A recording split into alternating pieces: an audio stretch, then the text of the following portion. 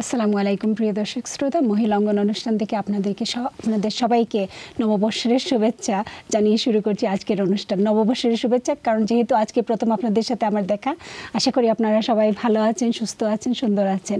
আজকে আমাদের অনুষ্ঠান সুস্থতা নিয়ে, মানসিক সুস্থতা নিয়ে, মানসিক শান্তি নিয়ে। আজকে আমাদের অনুষ্ঠানের টাইটেল হচ্ছে understanding self harm. Self harm আসলে কিভাবে কাজ করে, সেলফ হার্মটা বলতে আমরা কি বুঝি বা কি বুঝাই, সেটা নিয়ে আজকে আমাদের প্রসঙ্গ। আমি জানি এটা একটা খুবই জটিল প্রসঙ্গ। আসলে এটা it's not comfortable for anybody. আমার জন্য এটা কমফোর্টেবল না। আমি জানি আপনারা অনেক হয়তো এটাতে এফেক্টেড, পার্সোনালি এফেক্টেড হতে পারেন, বা হতে পারে যে আপনাদের পরিচিত কেউ আছে যারা এটাতে এফেক্টেড, বা হতে পারে আপনাদের খুব আপনজন যারা হয়তো এফেক্টেড বাই সেলফ হার্ম বা সেলফ হার্ম নিয়ে সাফার করে বা স্ট্রাগল করে যাচ্ছে। যদি এরকম কেউ থাকে আপনাদের জীবনে, বা আপনারা নিজে যদি এফেক্টেড হন উইথ সেলফ হার্ম, তাহলে আশা করি আপনারা আজকে আমাদের এই অনুষ্ঠানে টেলিফোন করে অংশগ্রহণ করবেন। কারণ আপনারা একজনের স্টোরি যদি শেয়ার করেন, তাহলে 10 জন, 100 জন, 1000 জন উপকৃত হবে। আমাদের এই অনুষ্ঠান আপনারা জানেন এটা ইন্টারন্যাশনাল প্ল্যাটফর্মে। সো এই দেশ বিদেশ থেকে, অনেক দেশ থেকে মানুষ এই অনুষ্ঠান দেখে জানবে আপনার ব্যথার কথা, আপনার স্টোরির কথা জানবে, আপনার এক্সপিরিয়েন্স সম্বন্ধে জানবে, অনেকেই উপকৃত হবে। তো আজকে এই প্রসঙ্গ, এই জটিল প্রসঙ্গ নিয়ে আলোচনা করার জন্য স্টুডিওতে 2 জন গেস্ট নিয়ে এসেছি। একজন আপনাদের অবশ্যই পরিচিত, আর আরেকজন নতুন মুখ। তো প্রথমেই পরিচয় করিয়ে দিই আপনাদেরকে আমার ফার্স্ট গেস্টের সাথে, Richard castle. Hello Richard. Good evening. Good evening. How are you? I'm very well. It's nice to be here. Thank you for coming to the studio to talk about this very serious topic, and I hope my viewers will appreciate your participation and your contribution and the effort you've driven a long way to be here tonight. So thank you and welcome to the studio. Thank you. তারপরে দর্শক শ্রোতা, আপনাদেরকে যার সাথে পরিচয় করিয়ে দিচ্ছি, উনি হচ্ছেন একজন নতুন মুখ। ওনার নাম হচ্ছে শামসুন শিরিন। আসসালামু আলাইকুম শামসুন। ওয়ালাইকুম আসসালাম। কেমন আছেন? ভালো আছেন। থ্যাংক ইউ আপনাকে ডাকার জন্য এখানে। You most welcome. তো শামসুন, আপনি হচ্ছেন একজন mental health social worker, R Richard, you R A psychologist. So tell me a little bit about what is a psychologist and how do we understand a psychologist? A psychologist is someone who understands how the mind works, and when people haven't got good mental health because the mind isn't working as they would wish, then can intervene with a series of tools, treatments, therapies to make the person better. And as I think I've said on one of your programs before, I firmly believe that all mental health disorders and matters such as self-harm which are aligned to it, people recover from them. They can do, but they need the support of the professionals to do so in a lot of cases. Okay, thank you. So, Shamsun, আপনি একজন mental health social worker, তো একটু বলেন mental health social worker আসলে কি? Mental health social worker বলতে যেটা বুঝি আমি, সেটা হলো গিয়ে যে প্রাইমারিলি যাদের মেন্টাল হেলথ ইস্যুসগুলো আছে, not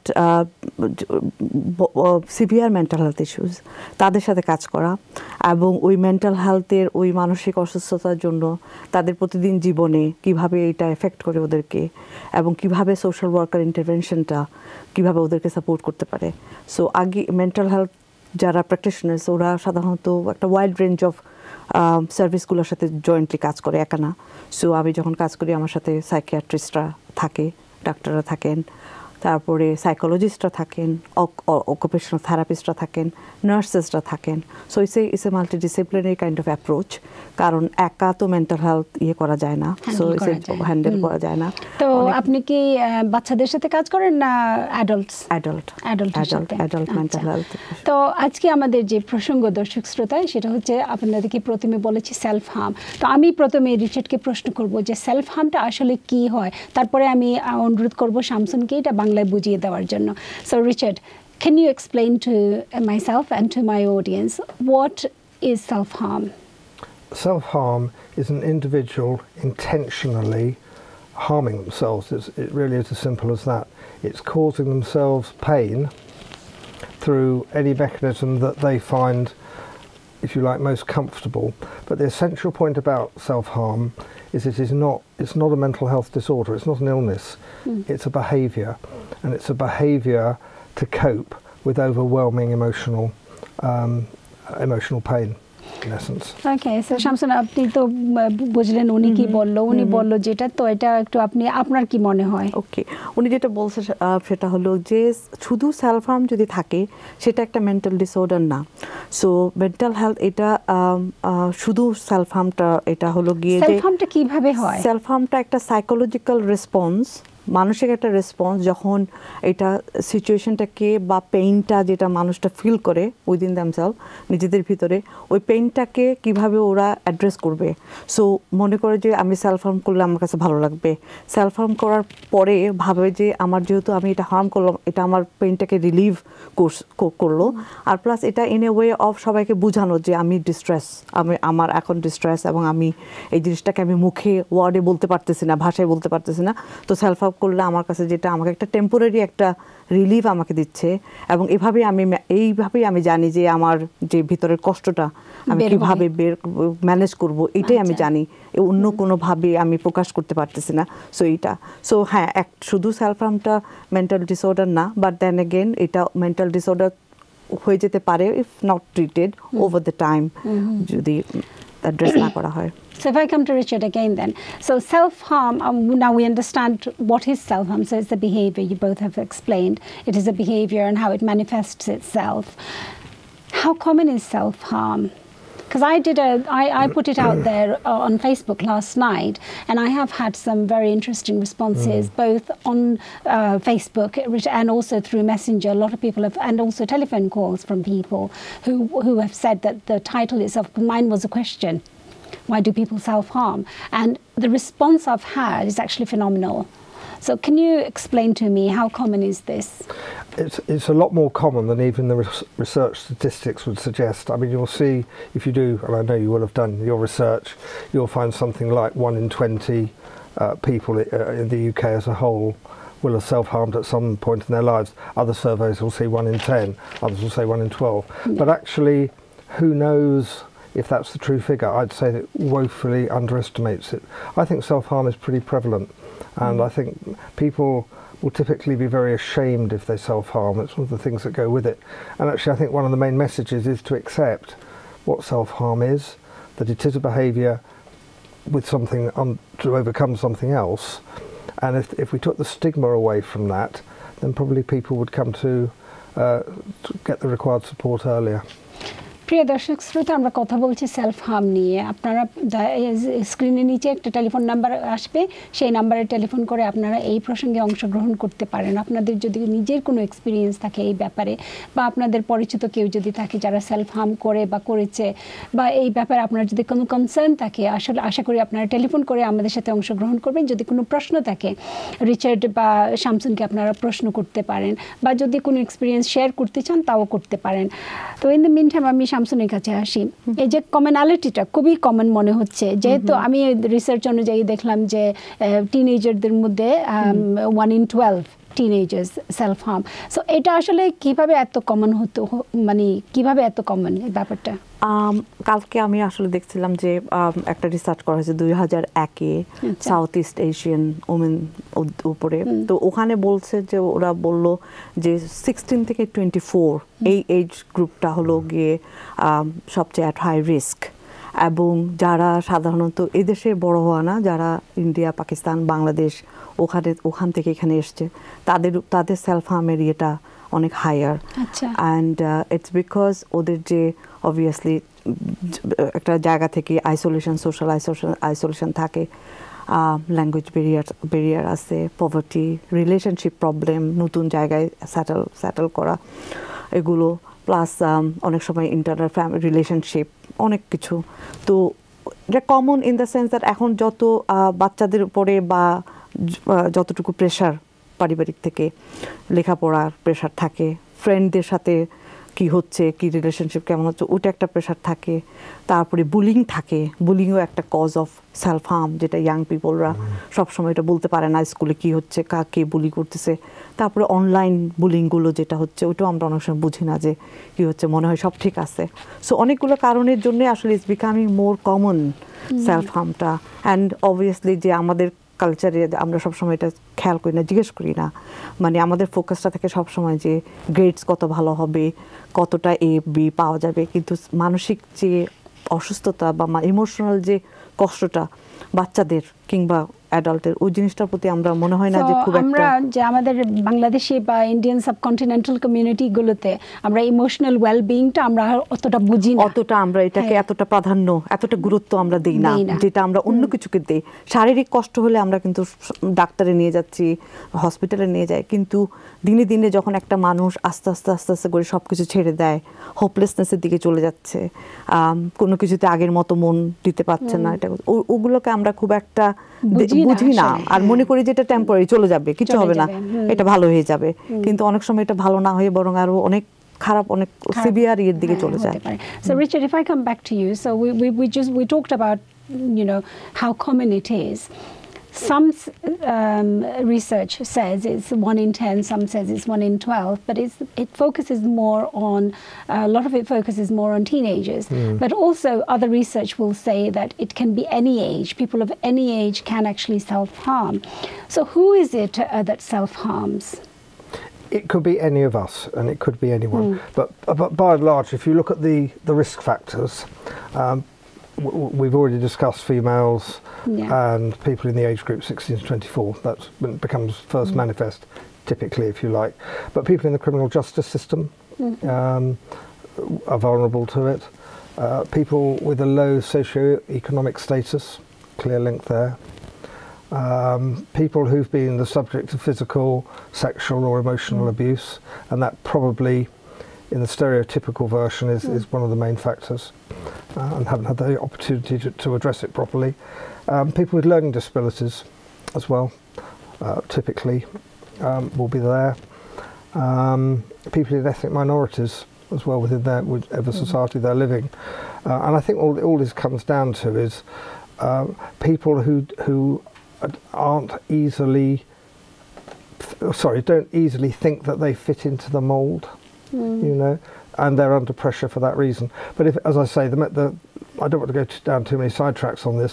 The main thing is people that have been abused in the past, and that's the only means they have of actually expressing their So one of the pain. people who have responded to my Facebook question is not somebody who has been physically abused, but emotional trauma, because he did not fit in with the rest of the family. So everyone else in the family were high achievers, private school education, and there's a certain expectation on the person, on the individual, to perform at the same level as the siblings. And you know, the siblings were going places, and he obviously felt that he was quite happy being not going anywhere, but happy in himself. And that was the pressure from the family, that you have to be achieving at a certain expected level, and the fact that he didn't, that caused him the trauma, and he continues to feel that trauma. So is that also something then where you don't see the abuse, you don't think you're abusing, you think as a parent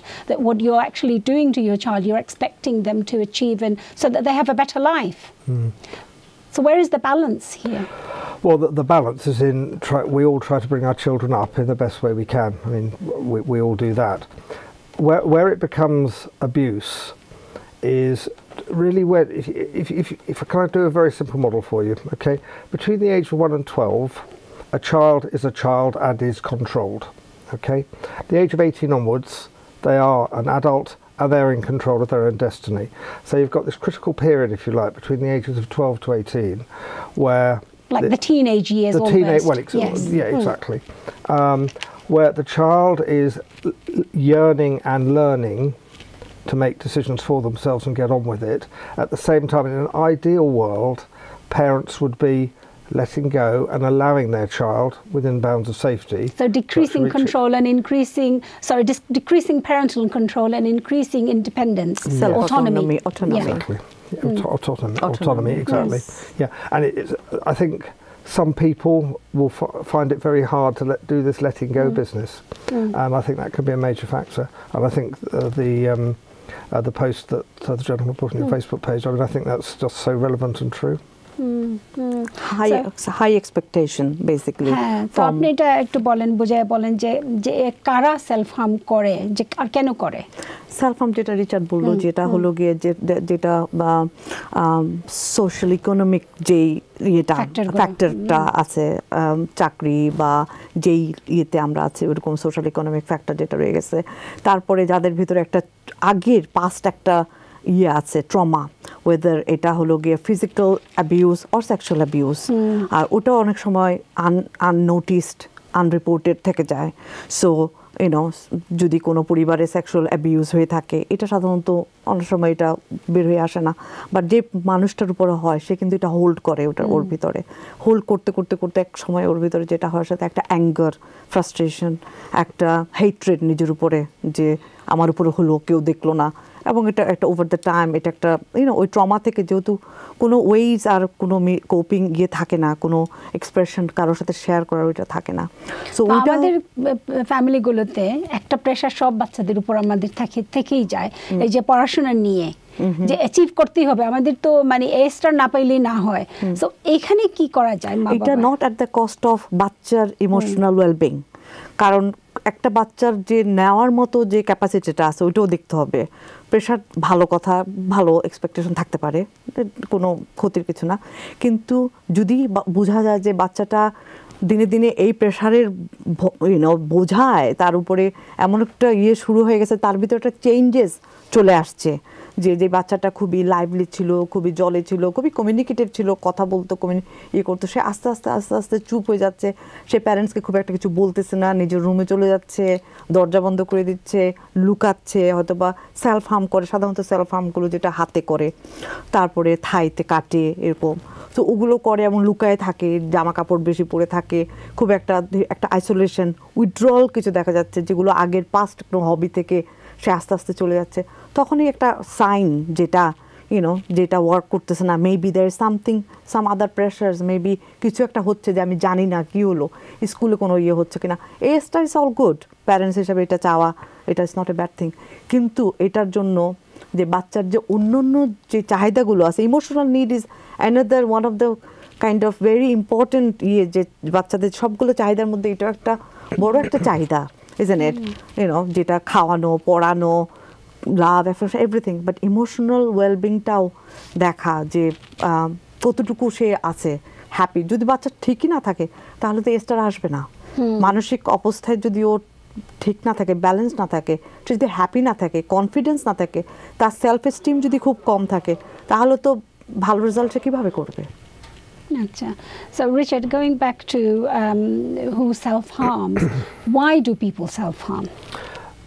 They do for a number of reasons, but the prime reason, as I said before, is to distract them from the overwhelming emotional pain that they may be feeling because of an episode that's happened or because of the way that they have been treated. So they will do it in ways normally that cause physical pain, the physical pain outweighing the emotional pain, or at least distracting from it. And as you will know, I mean, people self-harm in a number of ways. When we sort of stereotypically think of it, we think about cuts on the arms, don't we? I mean, that's, if you like, the classic ones. But people do all sorts of things. Overdose, tablets, risk-taking behaviour, driving cars ridiculously fast, knowing there's a real risk of being caught. Similarly, shoplifting, in that almost the hope that they'll be caught. And also swallowing. I've brought this pair of nail scissors in because I think this is quite interesting. I mean, it's the most, if you like, extreme and fortunate case of self-harm that I've come across personally, which was of an individual, a male actually, who swallowed a pair of nail scissors. And he literally swallowed them. And fortuitously for him, he swallowed them with the handle down, and then clearly was choking, but people got him to hospital quickly and were able to fish them out. Had, of course, they gone down his throat the other way, then that would have been the end of it. But what was quite interesting is he was deliberately put them handle first, so to make sure that he wouldn't die, or as far as he could in that particular. So he knew what he was doing. Oh, absolutely. I mean, that is why it's. I don't in any way classify it as an illness. It's a very conscious behaviour. Deliberate. Deliberate, yeah. For in that individual's mind a very good reason, because everything else going on is just so distressing. So one might say that is an attention-seeking behaviour. It can, in some cases, it can be attention-seeking. Certainly be a cry for help. Absolutely a cry for help, because as I said earlier, there will be something underpinning it, whether it's a single event or whether it is in fact another mental health condition. If I can, Please. I may add, self-harm আরও যেটা থাকে যারা severely depressed, ডিপ্রেশনের অনেক দিন treated না, এবং এমন এক সময় চলে আসছে যখন মনে করছে হোপলেসনেস, যে আমার আর বেঁচে থাকার কোনো লাভ নেই, আমার সামনে কোনো ফিউচার নেই, আমি বেঁচে থেকে কি হবে, আমার সব রং হয়ে গেছে, সো আমি চলে যাওয়াই ভালো।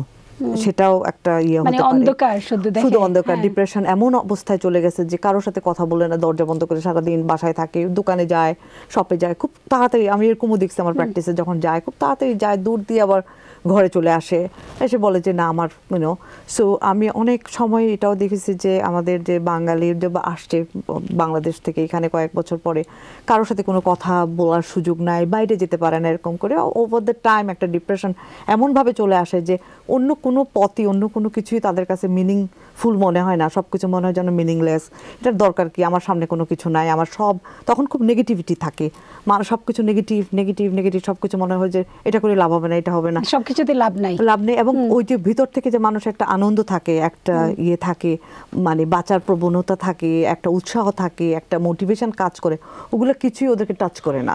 তো অনেক সময় দেখা যায় যে দিনের বেলা পরে ঘুম দেয়, সন্ধ্যার সময় ঘুম থেকে উঠে, রাতে কিছুক্ষণ যখন সবাই ঘুমাচ্ছে তখন ওরা কিন্তু জেগে থাকে, ঘুমাইতে পারে না। তো বাট দ্যাটস আ লাইফস্টাইল, ওটা এটা নট নেসেসারিলি এটা ডিপ্রেশনের জন্য, এটা হতে পারে যে রুটিন ঠিক নাই, সারাদিন ঘুমায়, রাতে উঠে হাঁটাহাঁটি করে, নট নেসেসারিলি এটা ডিপ্রেশন।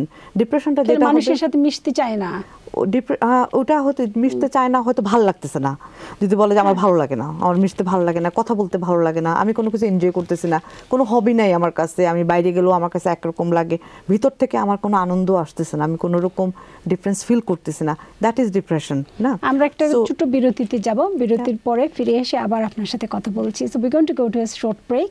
প্রিয় দর্শক শ্রোতা, আমরা এখন একটা ছোট বিরতিতে যাব, বিরতির পরে ফিরে এসে আপনাদের সাথে আবারও কথা বলবো সেলফ হার্ম নিয়ে।